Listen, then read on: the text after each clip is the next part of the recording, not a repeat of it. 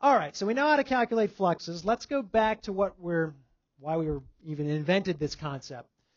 We invented flux, or we've come up with this definition, so that we can figure out a way to relate this quantity, relate this flux, which has to do with the electric field, the direction of the electric field, and the area, to the charge inside. And so that leads to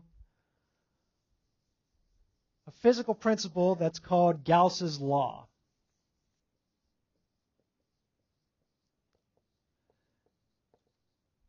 Gauss's law says that the sum of the electric flux, the sum of E dot n hat delta A over a closed surface, like a box that we've just been showing, is equal to the charge inside divided by a constant. And that constant turns out to be epsilon 0. And remember, epsilon 0 is 8.85 times 10 to the minus 12 coulombs squared per Newton meters squared. Okay? So this is exactly what we were gearing up for. We have a quantity now which tells us that some relationship between the electric field, the area, and the direction, when you add it all up over the closed surface, tells you about the charge inside the closed surface. Okay? So when we had the case of the positive charge inside, that first example we looked at,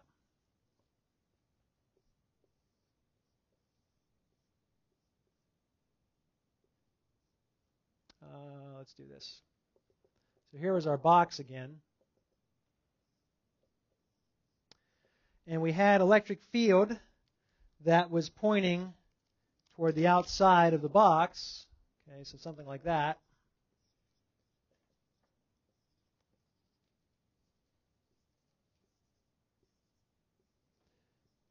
What I have to do is add up the electric flux over the entire surface, and that will tell me something about the charge inside. Well, I have to know the direction of n hat, and on the top surface n hat is that way, on the side n hat is that way, on the bottom n hat is down, on this side n hat is that way, because it's perpendicular to the surface and pointing towards the outside, right? And on the front n hat is pointing which way? Towards us, right? Towards you guys. So let's look at this. If we look at the flux on this surface, is it going to be positive or negative? It's positive, right? Because the electric field has a component in the direction of n hat. The flux on the top is going to be what sign? Positive. Flux on this side is going to be what sign? Flux everywhere is going to be, for this example, what sign? Positive. So that's telling us that there is what sign of charge inside? Positive charge, right? Opposite case, when we had the negative charge inside, the electric field was pointing towards the interior. That would have given us a negative flux because E and n hat would be in mostly the opposite direction. And then when we had the case of the capacitor, you had electric field on one side pointing in this direction. So the flux on this right side was what sign? Positive. The flux on the left side was what sign? It was negative, right? Because the electric field was pointing in, n hat was pointing out. So that was in the opposite direction. What was the flux on the top? Flux on the top was 0 because what was the angle between the electric field and n hat on the top? It would be cosine 90. Cosine 90, right, which gives you 0. Okay? So we see how this works, and this summation of all these fluxes over the surface is going to give us some idea of what charge is inside. Let's see if we can try a quick example. Okay, so here's kind of an arbitrary example, but let's say we have over the right side of this box an electric field pointing to the right, magnitude 1,000 volts per meter. Top, bottom, front, and back, let's assume the electric field is the same over those surfaces of 800 volts per meter, again pointing to the right. And on the left side, the electric field is 400 volts per meter, again pointing to the right. Here's the dimensions of the box. It's 3 centimeters high, 2 centimeters deep, 8 centimeters long. See if you can calculate the net electric flux over the entire surface.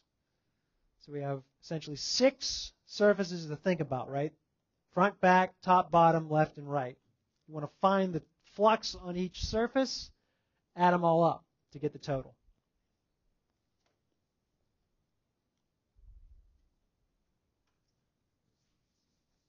All right.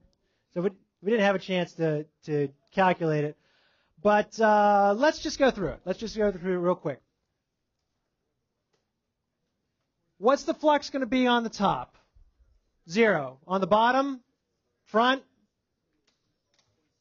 On the front surface, the flux is going to be 0 again, and on the back, it's still 0, right? Because everywhere on those surfaces, the electric field is parallel to the surface, but perpendicular to the local unit normal vector, okay? So they're all going to give you a flux of 0 because we have a 90-degree angle between those vectors. On the right side, we're going to get a positive or negative flux.